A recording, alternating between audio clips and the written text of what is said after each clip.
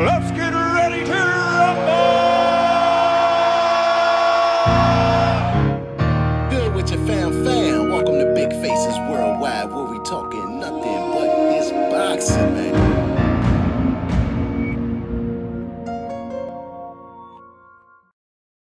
What's good with your fam? Welcome to Big Faces Worldwide, where we talking nothing but this boxing, man. Hey, first of all, man, I'd like to thank you all for joining me, man. For those of you who are new to the channel, you should think about subscribing, man, because we stay knee deep into this boxing talk. And for those of you returning, y'all know what we about to do, man. Hey, listen, it has been announced that Andy Ruiz Jr.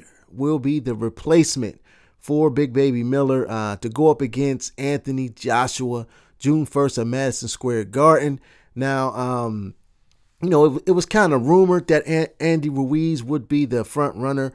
It was between him, Michael Hunter, and Trevor Bryant.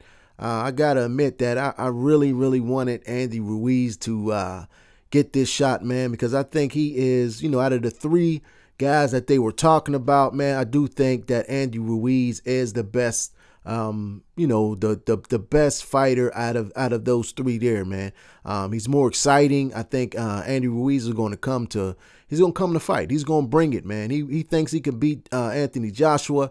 He's 32-1, you know, with 21 knockouts, I believe. His only lone loss comes to Joseph Parker in a highly, you know, controversial fight. A lot of people think that he beat Joseph Parker. He thinks he beat Joseph Parker. Joseph Parker is the only man that has taken Anthony Joshua the distance. And, you know, he thinks he's going to give Anthony Joshua a run for his money, man. Now, I think that, you know, Andy Ruiz is a good, solid fighter. You know, he's going to bring it. He's young. He's hungry. He wants it. He's going to fight. You know what I'm saying? No doubt about it. He's going to come to fight. But when you look at all the obstacles he has to overcome, man, it's like, wow. You know, he just fought last week against Alexander Dermachenko, I believe. You know, he got him out of there, you know, in short order. You know, he looked very good. He looked very good, man. You know, if you'd have took a look at those two guys, man, you know, if you were walking down the street, you were in a bar somewhere, and you seen Andy Ruiz and Alexander Dermachenko in there ready to fight, you would think that Dermachenko was going to mop the floor with Andy Ruiz Jr., man. He's just, he was what, 6'7", something like that. I know he was a big man. He may have been taller than that.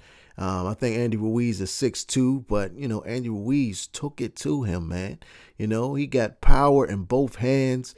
He lets his punches fly. He's aggressive. And, you know, from what I have seen in the past, you know, Andy Ruiz got a hell of a chin. You know what I'm saying? You know, Joshua, you know, he's got him by 5 inches in height. I believe it's something like 7 to 8 inches in reach. You know, Anthony Joshua also can punch very hard in both hands. He's very explosive. You know what I'm saying? It should make for an exciting matchup while it lasts, you know what I'm saying? But I don't think it would last past the 6th or 7th round. I think Anthony Joshua, you know, will prove to be too much for Andy Ruiz Jr. But I think Andy Ruiz would make for, and is going to make for, an exciting fight, man. You know, that's how I see it, man. But I do see Anthony Joshua getting him out of there.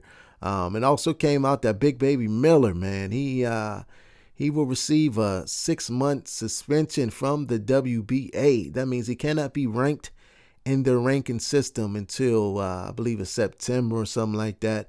But as far as the boxing, I don't believe he's going to get suspended, man. They say that he let his boxing license expire, so he was not licensed to fight. So therefore, his three failed PED tests doesn't mean nothing, man. So he will be able to apply for a boxing license, and you know, I think he can make a living.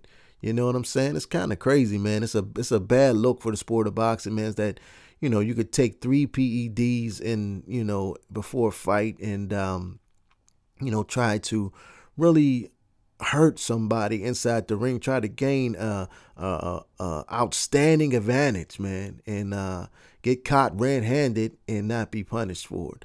You know what I'm saying? It's kind of crazy, man. You know, it's the politics of boxing. I don't know too much into the story, but I'm going to find out more information, man.